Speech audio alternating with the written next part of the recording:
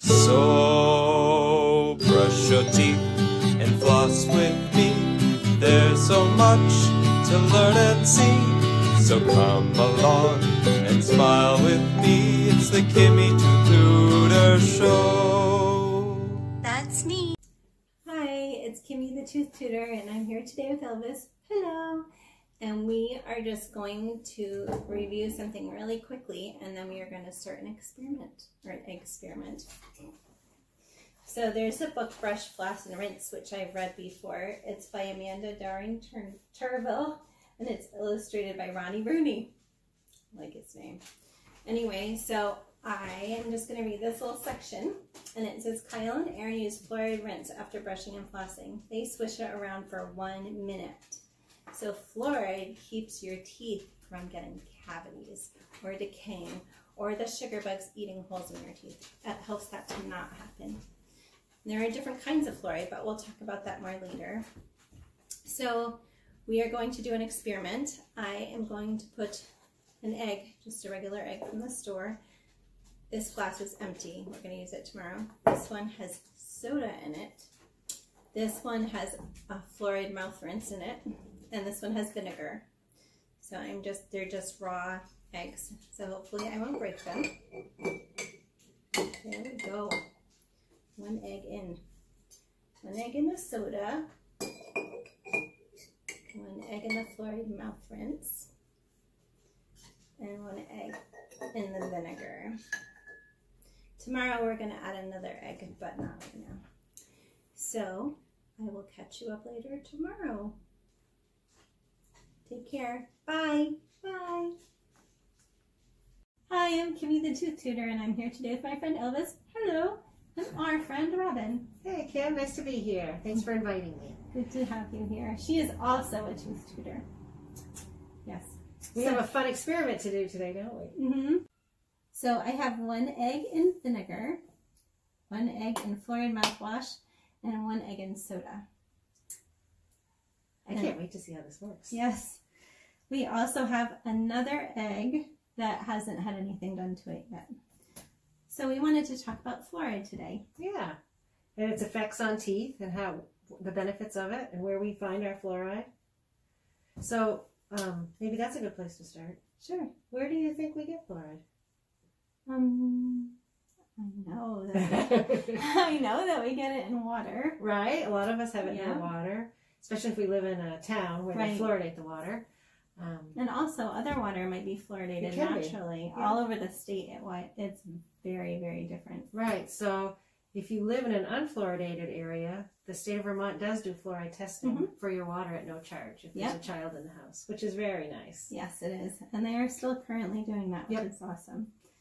And I think we find it in toothpaste. That's probably the most common area we get it. And it's really important for kids to brush with a fluoridated toothpaste, and I think we're going to find out why.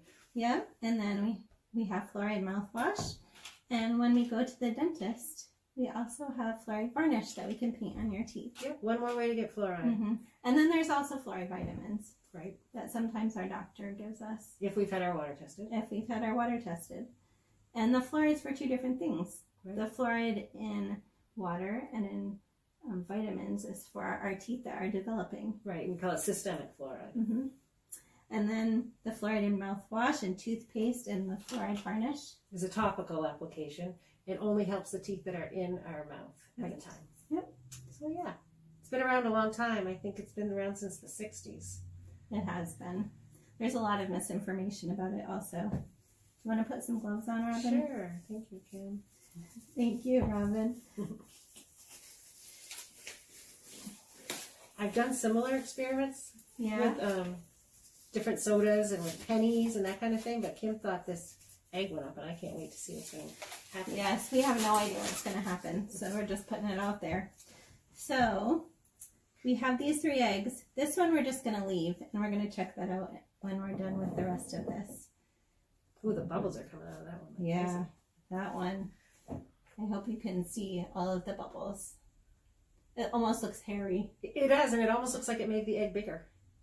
I think it may have. Okay, so I can pour. Do you want to try to carefully get them out? Sure. I'll work on the one with soda first. Okay. And so we're going to put them into vinegar because when we Ooh, and the soda stains our teeth too, yes, doesn't it? It does. When we eat or drink, Should I do that? no, here you can put it in there. When we eat or drink sugary things, I think I know what's going to happen. I mean, I know what I hope happens. When we eat or drink sugary things, that sugar turns into acid in our mouth, right? So our bacteria, our plaque sugar bugs, eat that sugar up and release acid on our teeth. That's right. Your byproduct is acid. And it's not just really things that we think of as being sweet always, is it? Right. It can be something as simple as crackers. Right. Like a simple carb like that that breaks down into sugar. Oh, I can smell that. It smells good. Minty fluoride. Still a nice white egg.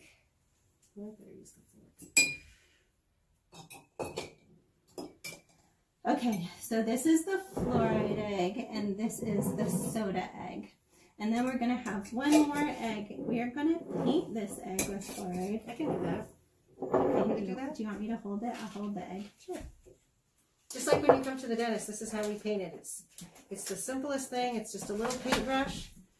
And it has it's called varnish, fluoride varnish. And it's just like a paste. And we just paint it on your teeth. Should I try to skip some places to see what happens? Sure. Where it doesn't have fluoride? Sure. I can't get this top on. We'll just leave that. So the vinegar is acting like it's the sugar bugs in our mouth, Right, like acidity. Yep. That the bacteria, plaque, or sugar bugs releases on your teeth when you eat something that is sugar. And the egg, do you know what the egg represents, Robin? Yes, I think. The shell of the egg represents the enamel, the hard outer part of our teeth, right, where the cavities start.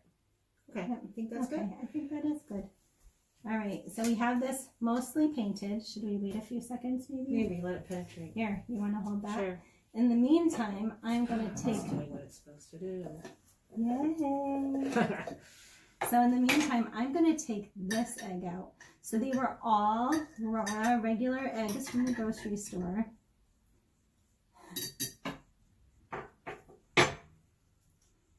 Oh, can I feel? Yeah.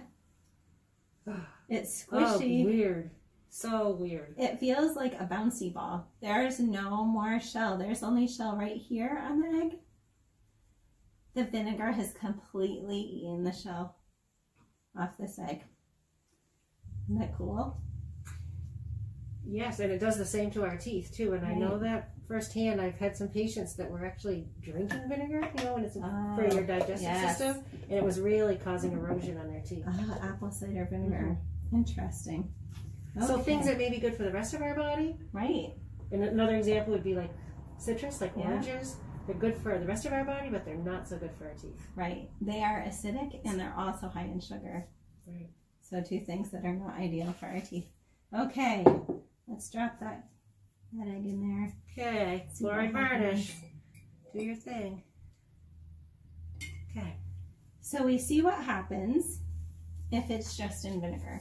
So that is if you have sugar bugs on your teeth or bacteria or plaque on your teeth if you don't do a good job brushing, and then you eat stuff that's sugary and you don't brush your teeth. Yep. That's what happens. Breaks down that enamel.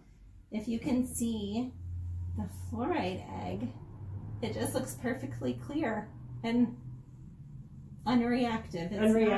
It's not doing anything. Well protected. The fluoride's protecting it. This egg, can you see all of the bubbles? That one looks hairy too. It does. Stained and hairy. Stained and hairy. So. And that's the soda one, and that's because the soda etched. The eggshell kind of etched the enamel and made it more porous for the vinegar to penetrate. Yep. And it also quickly. While it's doing that, that quickly it did that. And while it's doing that, it also stained it and it makes it brittle. So it makes it like easier to break. Then this egg. Well, maybe it hasn't. Oh, wow. It is doing it. It actually looks really cool. It does. I'm glad we only did part of it. painted part of it. So I don't know if you can see this, but you can see where Robin painted the fluoride varnish and where she didn't. Isn't that cool? That's very cool. Very nice. So just for funsies, I'm going to leave these in here tonight, and then I'll check back in with them tomorrow. Wonderful. Is there anything else you want to share with No, our I think friends? we touched on diet a little bit. What's the best thing you could ever eat or drink? Water. Water. Water is awesome. The other thing, can I just mention one Yeah. more thing, Kim, Yeah. while it comes to mind? I think another thing that tends to have a lot of sugar that parents especially are fooled by, because the whole dairy aisle is full now of yogurts that are so intriguing to kids, but you really have to check the labels. A lot of yogurts are super high in sugar. Right. Yep. So those are good to avoid too. Yeah. Well, you can have them. Just brush your teeth before or after them, and only have them in a small, isolated period of time. Don't like snap on it. Right. Well, thank you all for joining us. Thanks. That was fun, Kim. So we'll see you next time. Bye. Bye. Bye. Hi, it's Kimmy. I'm so glad that our friend Robin was able to join us earlier. I wanted to show you what's come of everything. So we had our egg that was just in vinegar, and that one is very squishy. I will show you at the end. The egg that was soaked in the fluoride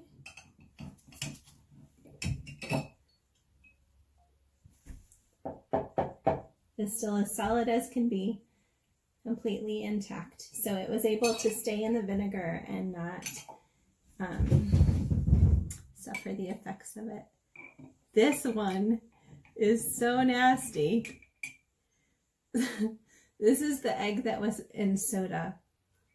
So it is not super hard. It is very slimy, and the vinegar is eating away at the shell. It's super yucky. And then the last egg that was, Robin painted fluoride varnish on this egg. It is completely sound. Everywhere the varnish was, the fluoride is perfectly intact and great. So that is a great outcome of the experiment.